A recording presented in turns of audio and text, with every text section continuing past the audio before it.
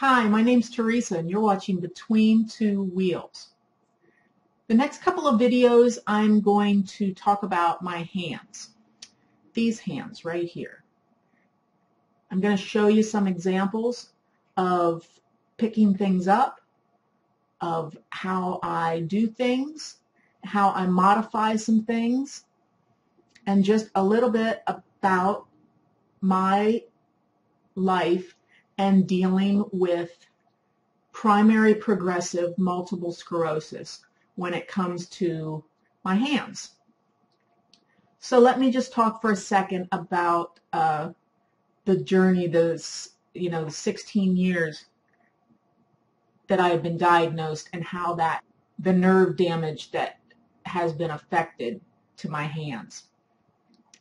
And I can't help but also talk a little bit about, my arms too, because it's my hands and my arms are affected. To reach, I can only do a reach out so much and so far. And you'll see that on some of the videos that I do, some like little demonstrations and things, and just give you a more broader view of exactly what I can do. And I guess with that said, what I can't do as well.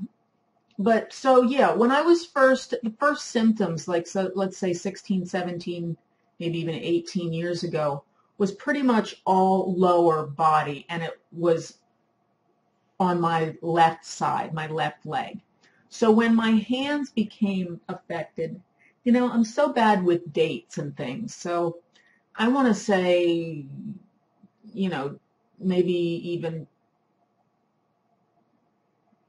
8 years ago, I was to the point where I was in the wheelchair way before my hands and even arms were as severely affected as they are now. Yes, I did have some maybe numbness and maybe some tingly feelings in my arms and hands, but nothing to the degree that my lower body has and had at that time.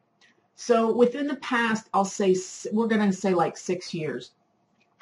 My hands are, a lot of people describe things as like tingly, numb, burny sensations. That's a big MS. Those are big words that a lot of people use to describe some part of their body with MS. As far as tingly in my hands, I do a lot in my left hand. I do have some tingly feeling, almost that Novocaine feeling when you're coming out of some Novocaine and you just have that tingle, and some numbness that occurs probably from my shoulder blades in my back all the way down my arms. Now this isn't constant. This isn't an everyday, every minute thing. So yes, and when it comes to my left hand was first really affected because, like I said, the whole left side of my body was the first thing that was affected. So I'll say 6 years ago, I could open this probably to about like this range or something. My right one, I could open it all the way. I could open it like that. And then fast forward, and I would get severe, intense, like shaking. I still experience some shaking every once in a while. Those jolts that I have in my arms and my hands, it's like a little zap. It's like a nerve zap that I have often, and it shakes. And then it'll be 2 years. 2 years in December, I came down with a case of the shingles. I had the shingles, and the shingles were on my right side. I didn't know, but shingles are usually never on both sides of your body. It picks a side, and I had the shingles. And after that whole shingle experience, this hand, my right hand, which was always my good hand, has been more affected than my left hand. So as a result, now my left hand is pretty much kaput. Now, with that said, I can still hold my mouse, rest my mouse on my right hand. And I'll tell you, if that's all my right hand can do, I'll take it. And for the most part, that is about it. Now, I am constantly working at these hands to keep my muscles strong and my fingers, to keep just movement going, and the signals I have noticed in the past few years, the signals to my fingers and to my hands, they've slowed. Part of MS, I don't know if I've talked about it, but slow reaction time. Even when I take a balloon or a ball and bat it back and forth or against a wall or something, my reaction time is different. MS slows, that's the nerves, it slows that reaction time. That's why when I am in a situation where there's any additional stress, or I cause stress, or excitement and things, a lot of times it can just drain me really fast. And when I go, well, I'll do that in a video, but when I go to shake someone's hand, I practice shaking hands a lot. I practice it here at home. I practice over at the gym. And again, like, I can sometimes grip someone's hand to shake their hand, but then the release, to actually release it and let go, that can be even more difficult than the initial going in and doing a nice firm handshake. Silly thing, out of all the things, and there are a lot of things that I miss or not doing or stuff, and to give a nice firm handshake, a handshake means a lot. I miss that handshake. It's crazy, but I do. But I do a lot of fist pumps.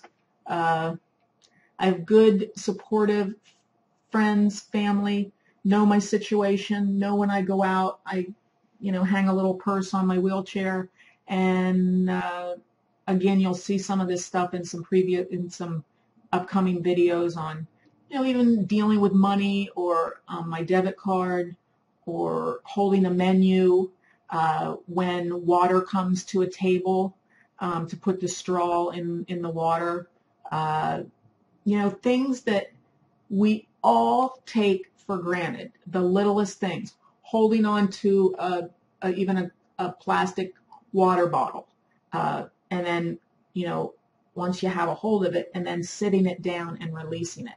Things like this, that opening my front door. I will be showing you a video on how we've modified that with my hairbrush.